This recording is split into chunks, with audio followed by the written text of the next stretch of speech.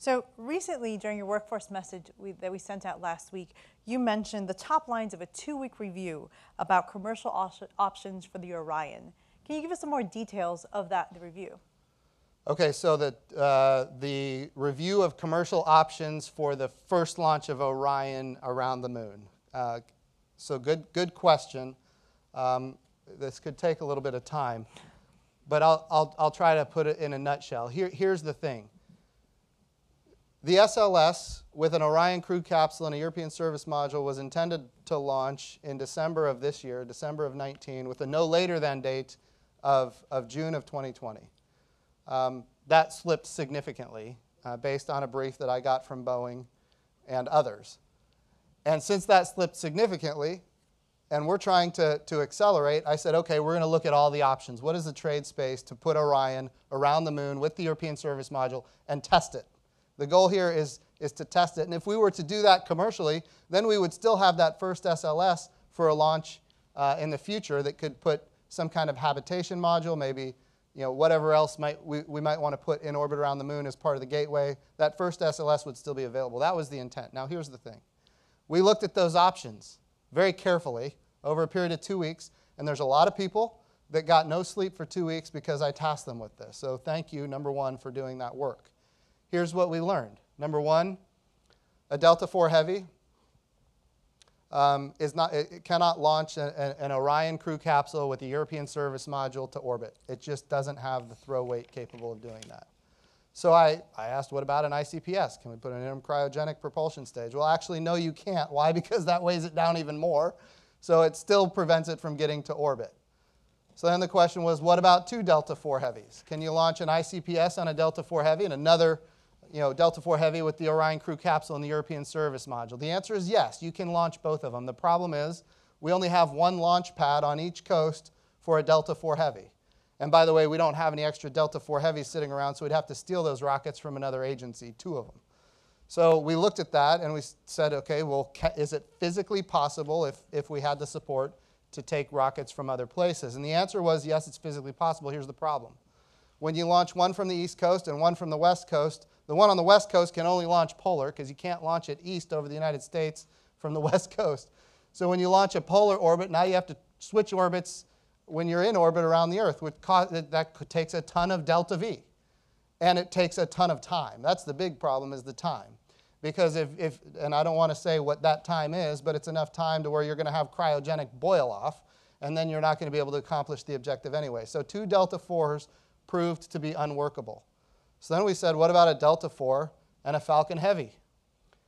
Or, even better, let's pretend the 2 Delta IVs worked. We don't have any way to do automatic rendezvous and docking. That capability does not exist in our country except for one solution, which is a Crew Dragon, which we just proved on the International Space Station.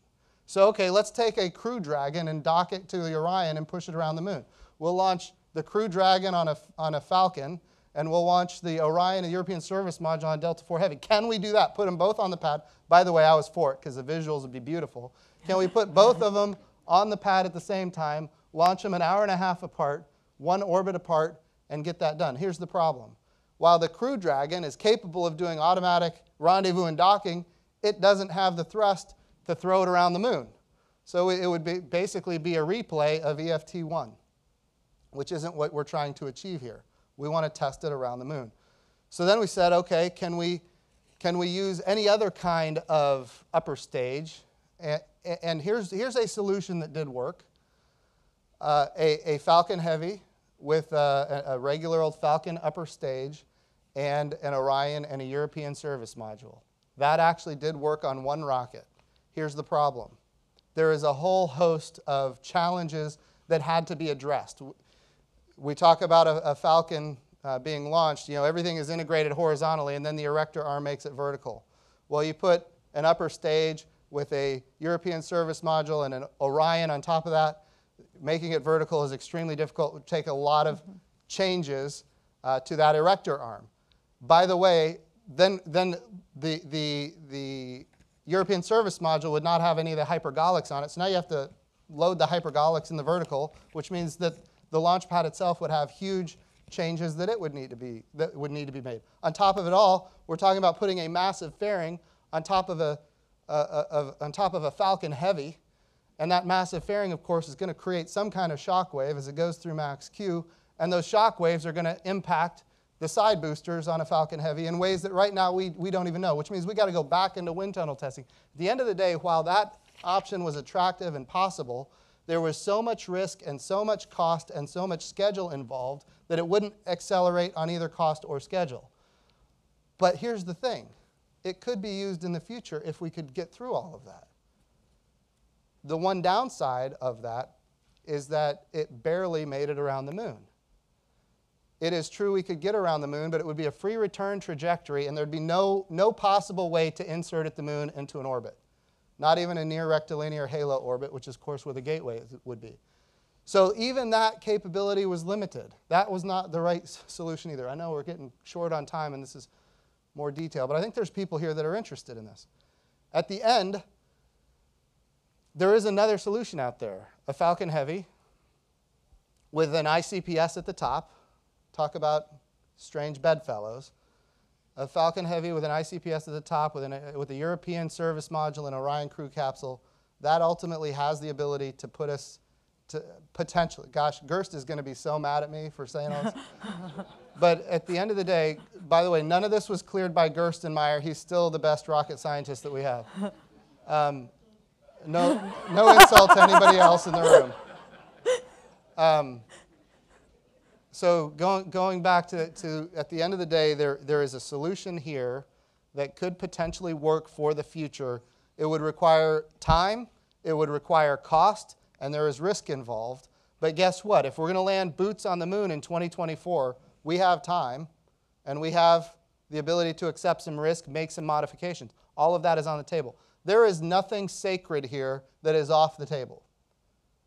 And that is a potential capability that could help us land boots on the moon in 2024. I don't want to take away for 1 second the best option to get us to the lunar orbit as soon as possible is SLS and an Orion with the European service module. There is nothing that beats that capability, and right now what we're doing is everything possible to accelerate that. So instead of doing things in series, we're doing things in parallel. I'm sorry, I'm going to anchor here. We've got some time. We've got 15 more minutes. Here, and by the way, when I went 1 minute over, when I did the budget rollout, they chopped me off on time. So I'm going to end right on time. They just did a hard cutoff, so I'm going to make sure that I don't do that again. Don't go over time on NASA TV. They will cut you off. It doesn't matter. It doesn't matter if you're the administrator or not. They're cutting you off. So the SLS and the Orion crew capsule, the European service module, is the best solution. We have to accelerate the SLS. How do we make that happen? The engine section ended up in the critical path. That's what happened. The engine section, and everything has to be stacked on top of the engine section. So given the property, plant, and equipment that we had, we were stuck on the engine section, and we can't integrate the hydrogen tank with the oxygen tank, the inner tank, and the fairings. They couldn't be integrated with the engine section. So what do? We just bought hardware that's going to help us integrate horizontally all of those components for an eventual so in other words, we can continue working on the rest of the rocket while the engine section is caught in the critical path. That's going to accelerate our schedule by a number of months in a very positive way. Then what we're looking at is ultimately how much testing do we have to do. We don't want to do anything that is absolutely not necessary. There's a lot of tests that we'd like to do, a lot of tests that we would love to see the result of.